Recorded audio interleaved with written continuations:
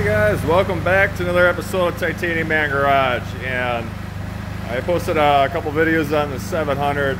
It's actually having overheating issues even after the rebuild. Couldn't figure out what's wrong. They replaced the radiator, replaced everything. So I saw videos on how guys use the Prius water pump, electric water pump.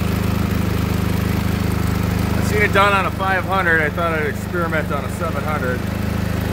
No, this is just temporary for now. I'm testing it. Got it spliced in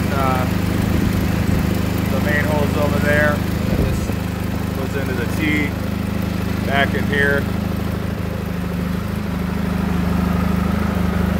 This thing works pretty slick if you're trying to burp your coolant system. Hose that hooks up, dump coolant in there. When it burps, fills up, sucks back down. Looks pretty slick. I've been running this for about 10 minutes now. To show you what temperature I'm running. Last time I did this, by the thermostat was always about 190, 200.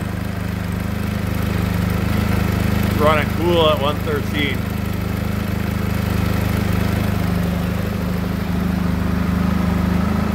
Radiator's running cool at 90. Yeah, pretty happy with this. Never wanted to do this. I had guys asking me how to do it. I just bought a used Prius water pump. Came with the little plug and plugs into the side.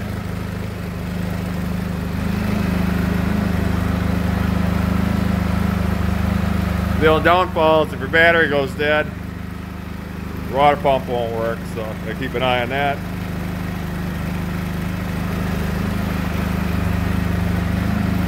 I'll let this run for another 5 minutes. Take her for a run. But for those of you that asked me about the Prius water pump, my first time trying it, actually pretty pleased. You know, I have it hooked up. This is just temporary, just for test, because that's actually got a bolt the other direction in front of it.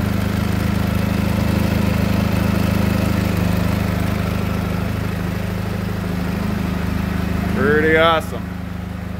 Alright, thought I'd show you guys this quick tip of the day. Like always, till next time.